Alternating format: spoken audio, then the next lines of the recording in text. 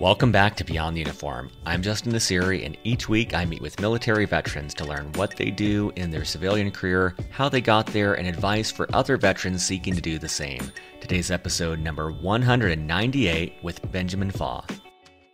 For almost every single successful entrepreneur, at least that I've known, on some level or another, and maybe almost every level, they're just learning machines and growth machines.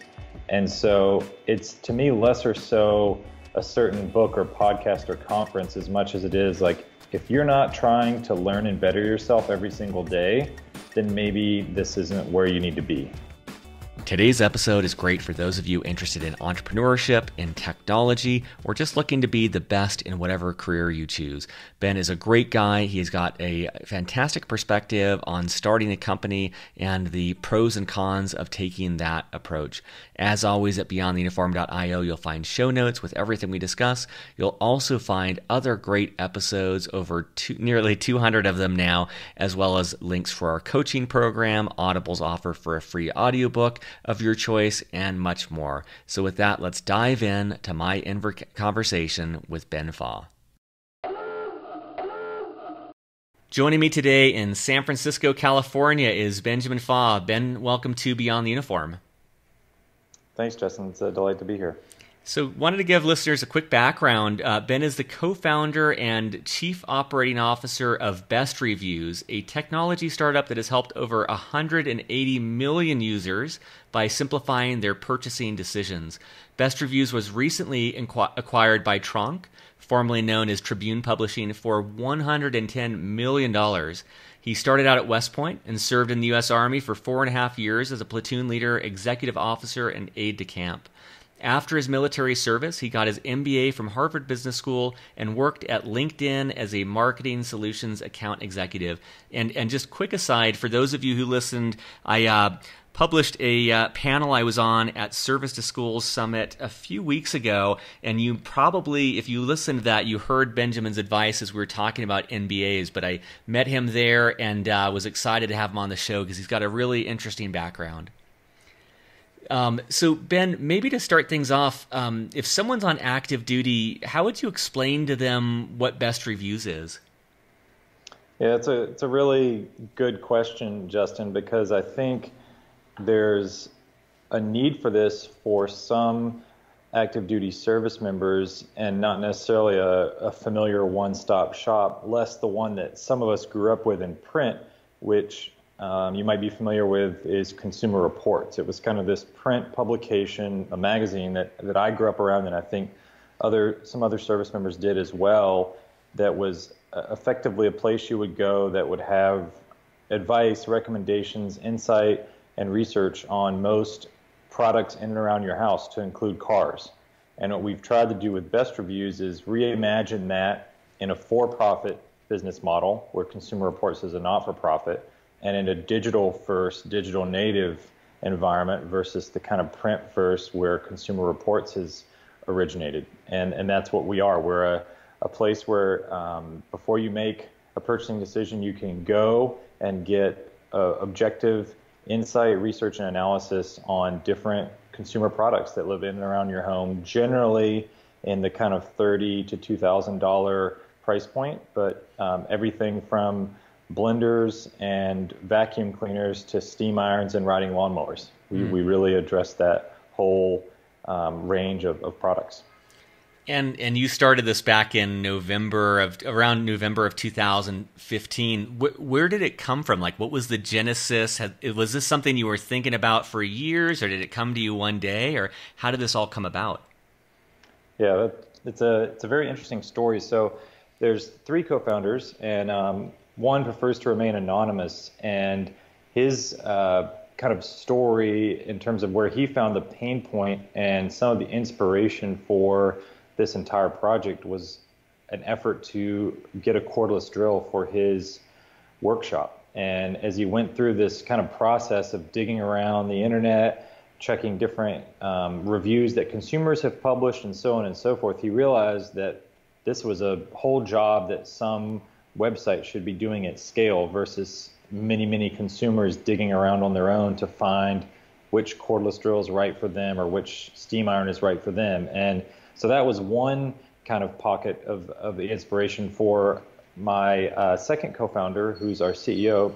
He, Momshul Philov is his name, and he really saw not just the business opportunity, but he also saw that there was this huge gap of many goods that get returned every year from people buying things off the internet and not knowing what they're actually getting. And then I think for me, it was a combination of growing up with Consumer Reports and realizing nothing had filled that gap, being a super frugal, individual myself who really does research prior to making purchases, and also just enjoying the camaraderie and working with people like my other two co-founders that made the decision and the kind of whole process much easier. How did you meet your co-founders? And the other part of that I was curious about is any advice you have for people who are listening who want to start a company, like how they might go about finding that co-founder. I think those are some of the most interesting questions that I ever get asked. And I was super fortunate. I met Momshul, who is my classmate from business school, prior to business school at a social event that had been organized for admitted students. And so I happened to be here in San Francisco working at Tesla Motors at the time. He was here working for Google. That's how we met. And then he, interestingly enough, had met our third co-founder, had been one of his clients when he was managing publisher accounts at Google. And so, it was basically a colleague, kind of professional working relationship and a academic relationship. And that's how everyone came together. And so I think there was, frankly, a couple good pieces of advice I've been given in this whole process of how do you meet a co-founder. And I think one guy who summed it up really well was Matthew Prince, who's now the CEO of Cloudflare. And he said, you've got to be, and I'm going to paraphrase this, you've got to be excellent to really everyone you come in contact with. And I think by never being the nasty person and by showing forth the character and integrity that you've built, and this is a perfect win for all veterans, you're going to be sought out eventually and sought after as a co-founder, because there's values and attributes there that people want to have in that founding circle. Mm-hmm. And so that would be kind of the first and maybe biggest piece of advice, but the following interconnected piece is to go out and meet people, do things, become an expert in various subjects and so forth. Because if you don't have anything to offer but integrity, it's not necessarily a great fit in most cases. However, if you can say, look, I've got this integrity and character that you want around you anyway, and oh, by the way, I've got competencies in finance, accounting, relationships, partnership management, advertising, whatever it might be, those further skills kind of cement the way that there can be a real opportunity. Mm.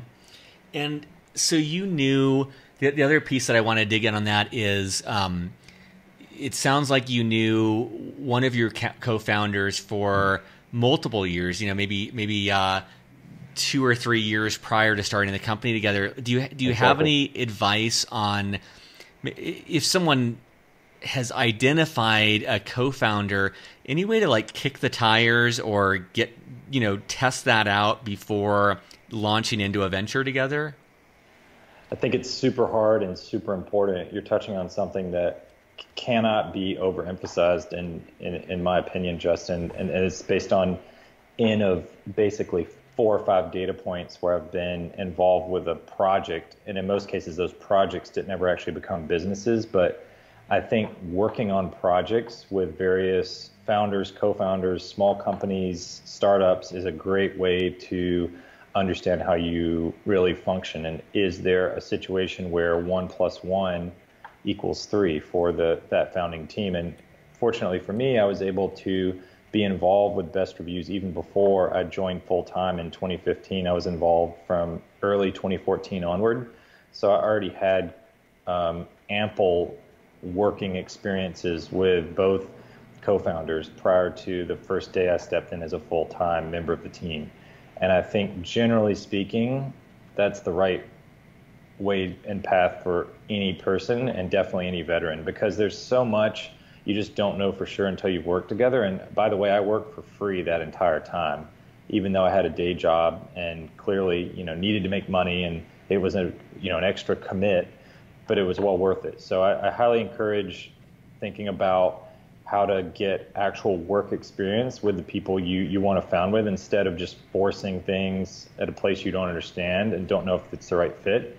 And the other piece I would say is interconnected and equally valuable is don't just start a business to start a business. I knew I wanted to be an entrepreneur and knew I wanted to be involved in this ecosystem, but I didn't have the right opportunity or passion for a project straight out of business school, because this Best Reviews project had just taken off and I'd signed an offer to join LinkedIn. And so doing that a little over a year at LinkedIn was a way to fulfill the obligation to LinkedIn, learn skills, and work part-time on this. And it just worked out really well for me, in that by the time I joined full-time, I had more competencies, more confidence, and at the same time, I was able to be super passionate and ready to roll and everything, versus I could have forced it earlier and it may not have been successful. And I think that startups right now are maybe at an apex of popularity and public attention. And I think it's attractive to see all of the things that go well, like an exit like the one you had. I'm curious if you could talk about some of the more challenging aspects of starting your own company. The fact of the matter is, Justin, it's almost, and you know it better than, way better than I do, because you have more total time as an entrepreneur than I do, and you've seen the ups and downs. But guess what? 90+% of it, in my limited experience versus your own, is not very fun, and it's a lot of lows, a lot of emotional roller coasters, but a lot of lows, and there's just never-ending challenges and a never-ending supply of work that doesn't even require anywhere near a high school degree that has to get done. And so I think despite all the popularity and coolness and the, it's so neat to be PillPack and sell your company for $1 billion, which, by the way, I think the world of everything they've done, it's no way a put down to them, but you don't know and don't see all the work they've done behind the scenes for so many years, and how probably the entire time they weren't sure if it was going to really work or not, because they had a few people who could buy them and a lot of people who might not want to do that acquisition. So essentially either Amazon or Walmart comes up and buys them for $1 billion, or they might not be able to get sold for much at all, and maybe all that money goes to the investors and the founders make nothing. So I think there's a ton of work, a ton of very non-glorious moments, and guess what? Far more likely than not, the outcome will be equity that is worthless. And so I just think you have to enter eyes wide open and realize that now that I've been involved with basically 5 different projects, only one really became a business, and I happen to be super fortunate in that the one that became a business also, resulted in a successful outcome, which both of those are normally not the case. Given, I think that's a beautiful explanation. Just given the difficulty inherent in this and the unbelievable uncertainty, how did you get over that hurdle? Like, what led you to take that leap? And also, you had an incredible job at LinkedIn. What bumped you over the edge to jump off from something like that? Yeah, Justin, I think I paid either too much attention or not close enough attention into some classes around a model called Black-Scholes that you might recall. That if people that want to dig in that aren't familiar, it's a model talking about how to price stock options that is very commonly used, kind of industry standard. And the basic premise is, as you increase volatility or uncertainty, you also, in most cases, increase value, expected.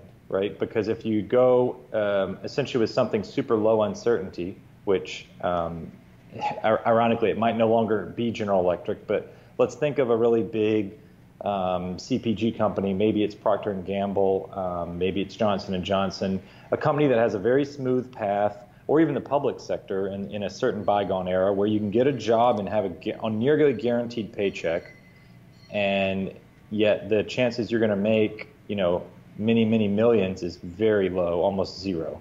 Whereas the startup opportunities and that ecosystem, in my view, and the way I've understood it is, especially if you start with something super early and have at least somewhat meaningful equity, you have the most likely outcome for many is going to be zero, but you have created this possibility because of the massive volatility and uncertainty you hinted at, Justin. There's this chance, even if it be 1%, that you make, $4 million in 2 or 3 years, or $10 million in 5 years, or something that's much higher than most other opportunities present to the kind of normal employee or normal contributor. Mm. And could you describe so you're the COO of Best Reviews. Could you kind of explain what that role is? And I know one of the things that listeners most appreciate is if you could go through in as granular detail as you'd like what your day-to-day life looks like. It could be a representative day or today, or just giving them a sense of what it's like to be in your shoes as COO of a startup. Yeah, I would definitely say every day has its idiosyncratic aspects, but I'm happy to just walk through a somewhat illustrative day, and I'm not going to say which day it is for reasons of kind of protecting certain people and data, but a non-typical day would be, or a fairly typical day would be Tuesday, July 10th, which was just a few days ago. And I'm just going to walk through some of the calendared activities. What's non-calendared is the nonstop. I get around 1,500 emails a day incoming, and then I normally send probably 200, and then I probably get 2,000 Slack messages and send maybe at 50. So there's that happening in the background. But I started my day the same way I always start it, which is with some very light exercises and so forth to kind of get the blood flowing, and some whatever that routine is, which for me takes like almost an hour. So I'm basically up at about 6:15.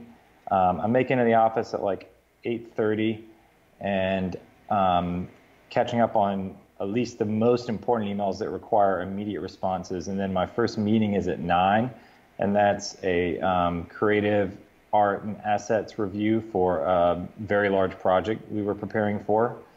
As soon as I kind of unwind from that call, I have a guest arriving at our office who's a senior vice president of another company, another part of our company, ironically, that we partner with.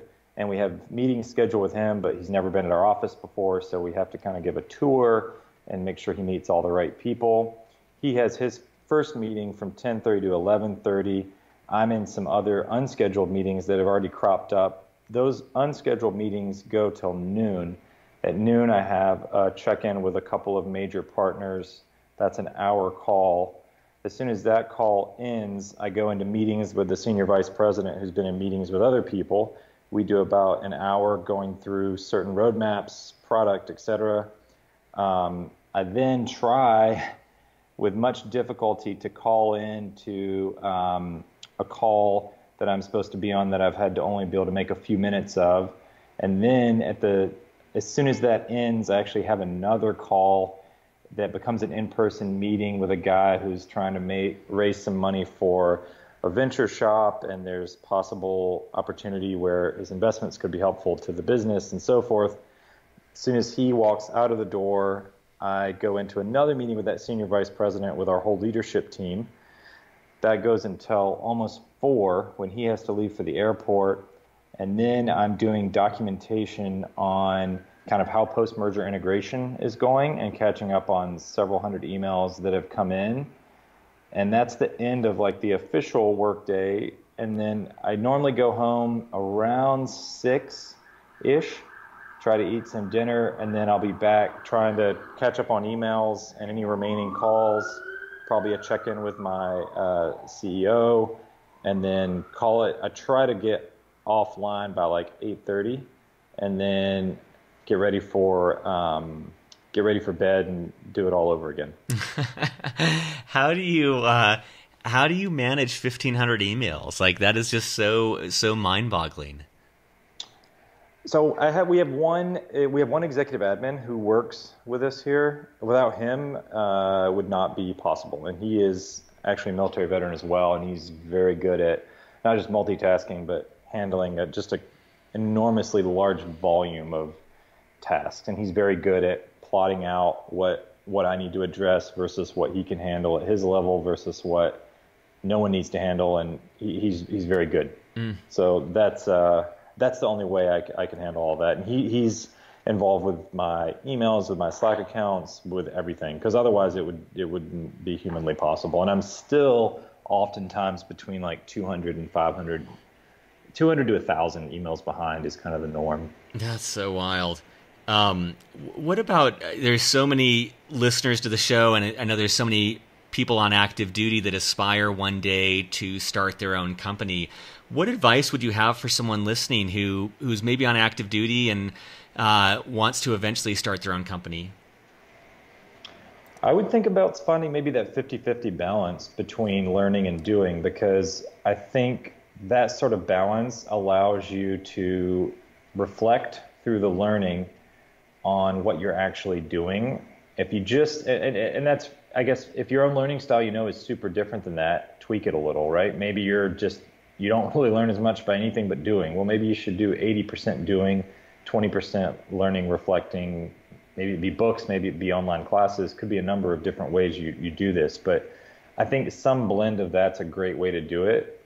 For me, I found that to be successful. I was, the entire time at Harvard Business School, instead of just doing classwork and thinking that would be the solution, I was heavily engaged with startup projects and helping every startup I could get myself connected with, keeping in touch with other people working on startups. And I think that really helped me understand a lot more of what works and what doesn't, and what I got excited about versus what I didn't, and even what roles, functional areas I could see myself doing versus things I didn't want to do.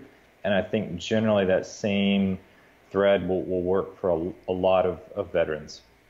I love that, because I think not just for entrepreneurship, for anything, it's hard to extrapolate what one will like, and it is easy if you have some hands-on experience, even if it's just helping, like you said, like helping out a startup for a little bit or just getting your feet wet. That's so much more valuable than reading a book or hearing someone else's experience. And so I admire the way that you just really, one, that you knew early on that that's what you wanted, and then it seems like you really threw yourself into that. And I'm imagining that meant saying no to a lot of things while you were in business school, because you were making the time for the one thing that really mattered to you, and that was figuring out what you were going to do with entrepreneurship.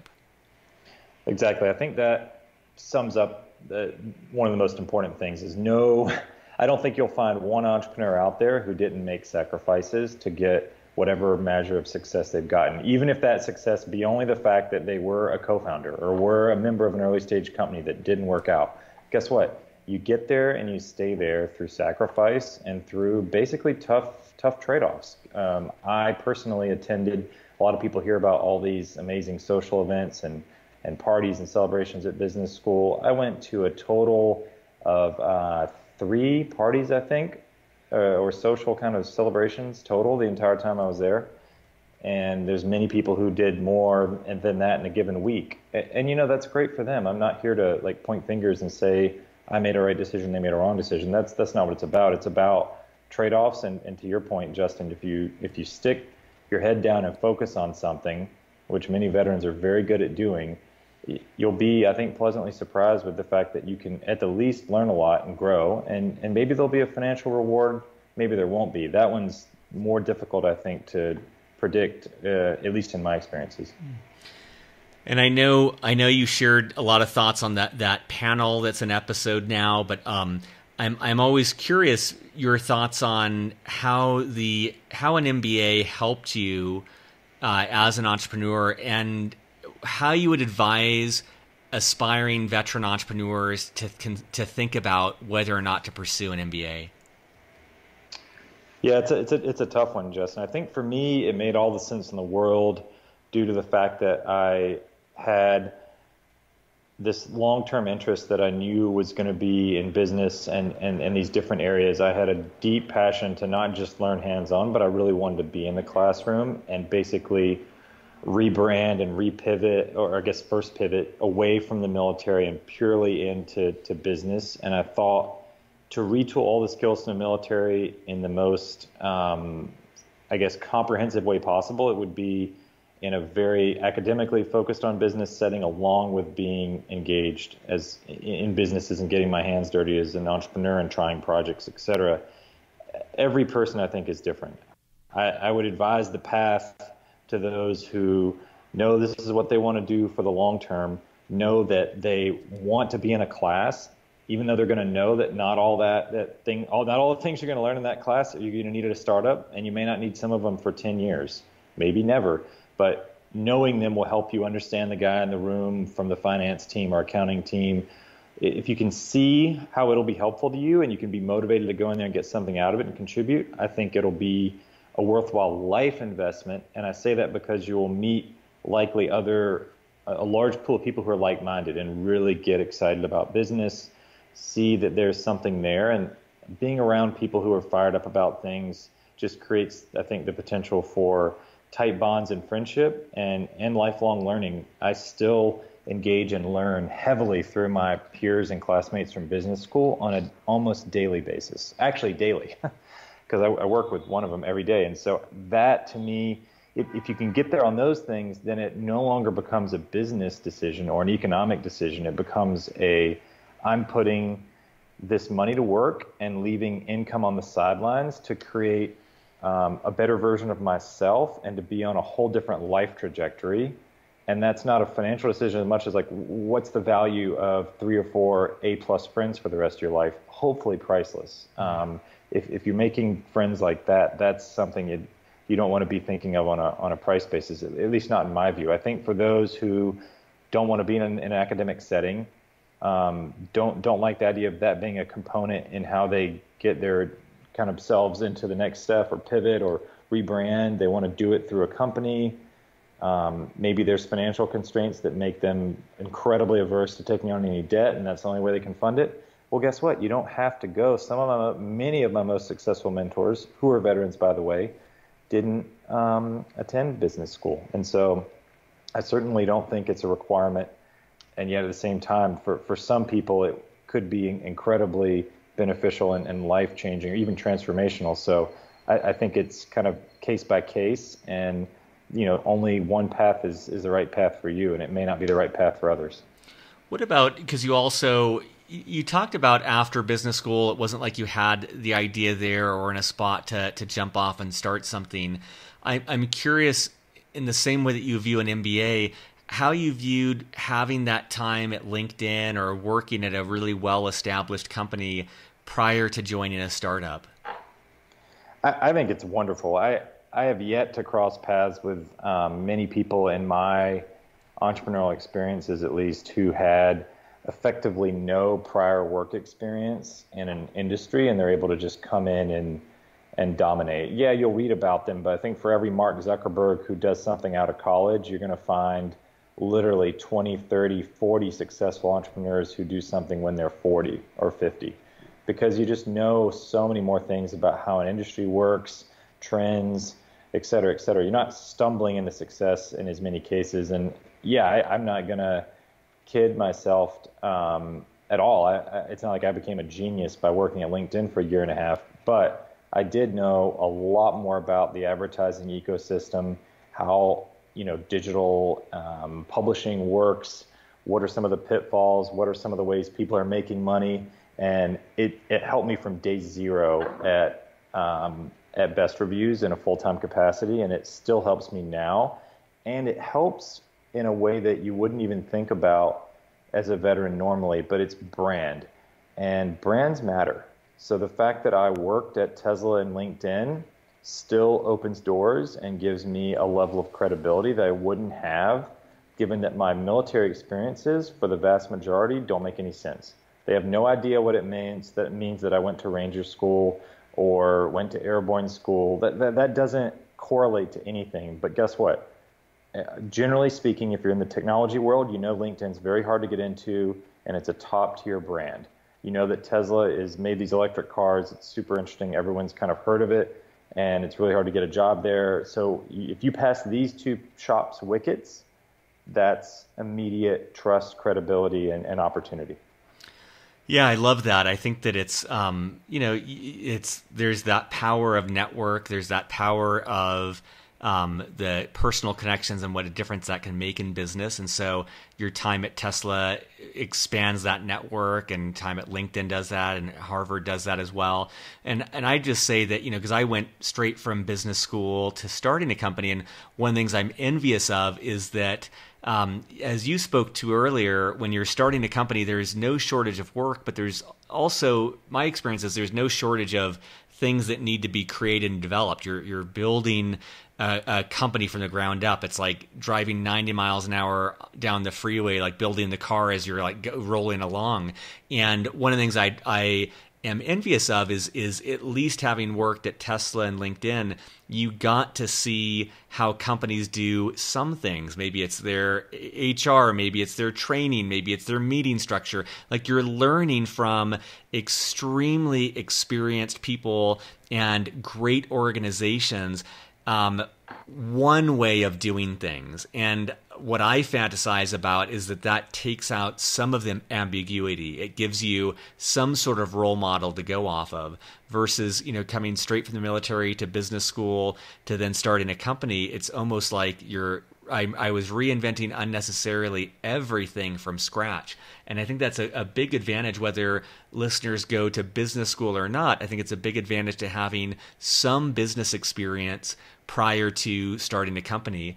And, to your point, the number of companies that are started by people in their 40s, there was a recent study about that. It is a very high amount of successful companies come out of people in that age. And, I got out of the military at my 5-year point. I felt like I was just always in a rush to get to the end state. And I hope for those of you who are listening who might be getting out on the earlier side of the military, just kind of realize you have time and you don't have to find the exact thing right away, that you can take time to learn and build up concrete skills and almost treat your career as a portfolio of different skills that you can then apply to solve bigger and meatier problems once you are better informed about the intricacies of them. I completely agree, Justin. Those are just fantastic points. And another example, and maybe everyone already knows of him, maybe they don't, is a wonderful veteran entrepreneur named Mark Hoffman. He's very successful in what I would call kind of Silicon Valley first boom, the 90s and the early 2000s. And he worked at after the Army and after business school, he worked at a kind of smaller tech company for several years, had formed great bonds there, ended up co-founding a startup that was sold for I think actually a couple $1 billion. And then from there ended up doing more things. But, those skills, expertise, and relationships he built in his first full-time job for those first 3-4 years were what enabled almost everything further after in his incredibly successful technology career. So it's just another data point that kind of leads me to assume that is a good path for many, if not all. Yeah, and I've probably said it on the show before, but there's that quote from one of my favorite instructors at business school, Jill Peterson, had said something to the effect of you will make the most money in your career between ages 40 and 50, and everything is just setting yourself up so that when you're in that zone, you're just really able to crush it.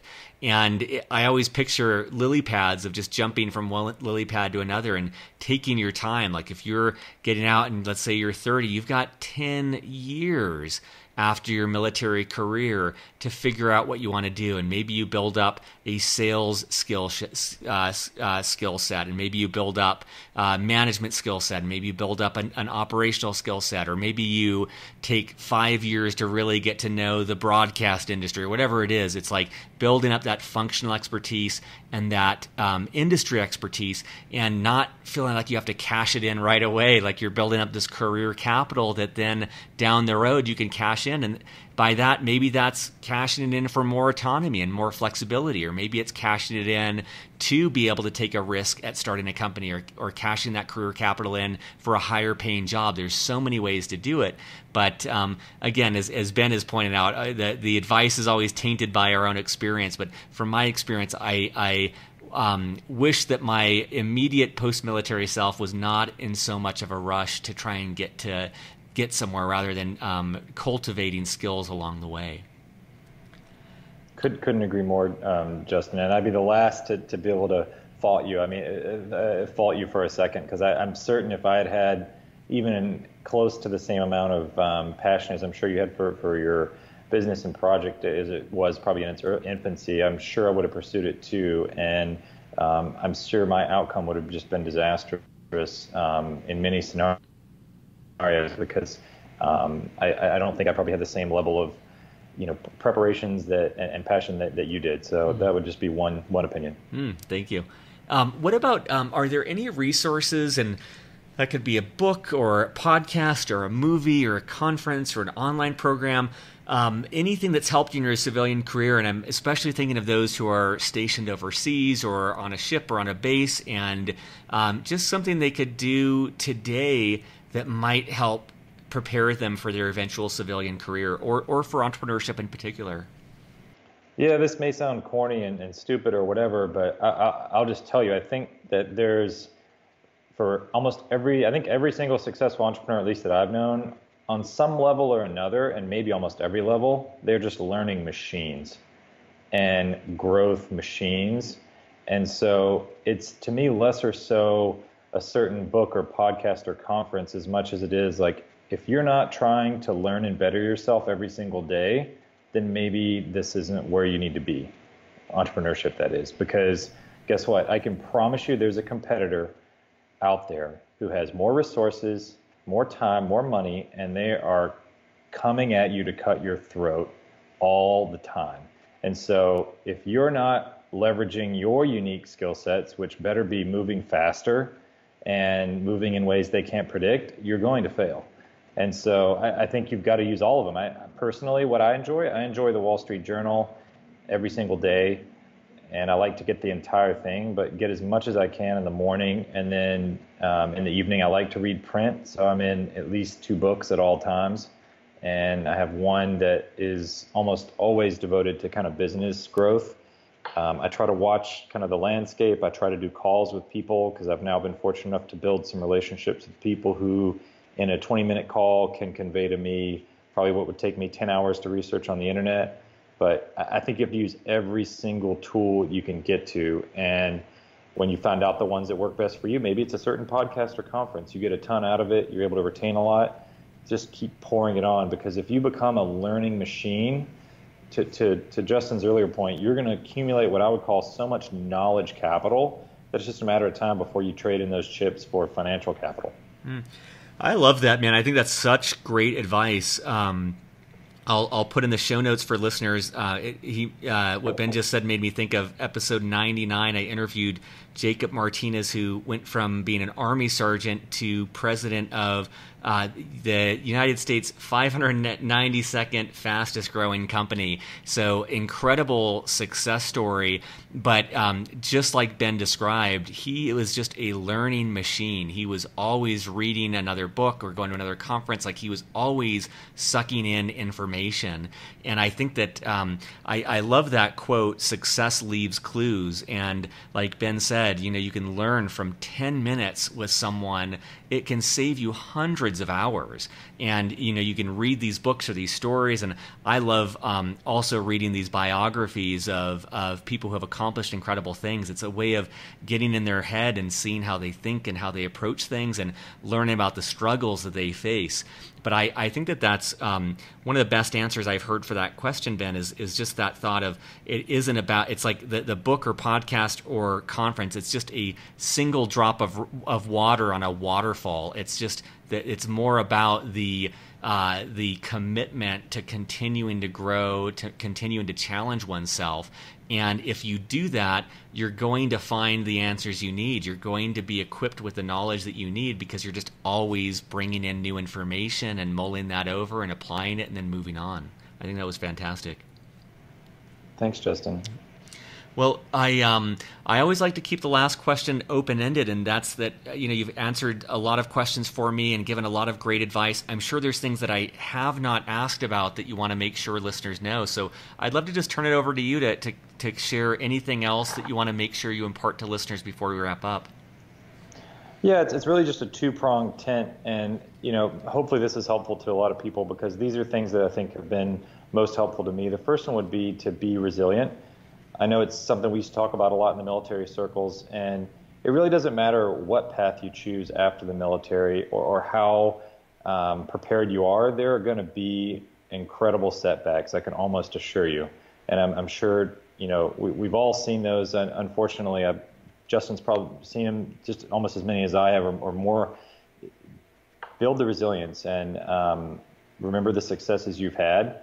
And it's a skill set that the military does a really good job of training, and I don't think you can have too much of it. You're going to end up needing every last drop, and then reflect on it. And for me, writing has been a useful way to reflect, but reflect on it now, reflect on what you've learned, because the biggest travesty I think I see in the veteran community is people who kind of rush through their service and then getting out of the service. They never reflected much on what they did in the service or how that might apply post-service. And as a result, their civilian careers are either not the move they should have made, they should have just stayed in the military longer, or they didn't really transfer the skill sets. They have these awesome skills in the military that they've never honed into civilian settings. So simple writing would have allowed them to probably understand, hey, I really feel comfortable in leading people in this way or managing people that way and communicating like this or scheduling things like this, whatever it might be. The more I've reflected, and having gone through this process of selling a company, I did like several hundred pages of documentation, which I've now found I've learned so much more about why it worked, what about it worked, what didn't work. And I've been able to share that with people. It's helped them a ton. That's neat. But it's also just helped me grow. And it's kind of back to the growth machine point. You won't be a growth machine if everything comes in one ear and out the other. So take the time, writing, reading, maybe it's speaking it into a phone, whatever it works for you to reflect on it. Take that time because I think you'll get so much more learning out of it. I love that. I love that sense of reflection. Is there anything in particular that's helped you with writing? Do you do like morning pages, or do you just kind of every couple months journal, or what's helped you set that time aside to actually use writing to reflect? It's a grind. I've found, Justin, the only way I can do it is to actually put it on my calendar. Yeah. So I will calendar off 30 minutes at least a couple times a week that I'm going to work on that project, and then I just don't let it get overwritten. And for me, at business school, I was able to do it every day. Post-business school, it's been sporadic, but I've still consistently been cranking out a good quantity of content that's not A+ in quality, but at some point I'm going to go back and probably make it better if I publish any of it. And yet it's still super helpful to people who find themselves in that exact same situation. I think it helps me remember things better. I even do an article, and you touched on this with kind of the Books Podcast Conference. Don't go to that stuff and then just walk away. I write a review of every single book I read, at least one page. Just what are the key points? What did you get out of this? And I think that process and forcing function can really create value. That's great, man. It's like that old phrase that like the best way to learn something is to teach it to others. And even if you don't publish it, I imagine it helps it stick in your mind more when you take the time to process it and write it down. And then, maybe one step up from that, it's something you can reference down the road to jog your memory. But potentially that's something that you can publish or share with others and get even more use from it. That's such a great strategy. Well, hopefully it'll help people. I feel like it's helped me, and everyone I've recommended it to and who's tried it, it's helped them as well. So given those data points, I feel like it's something I feel comfortable kind of sharing with a wider audience.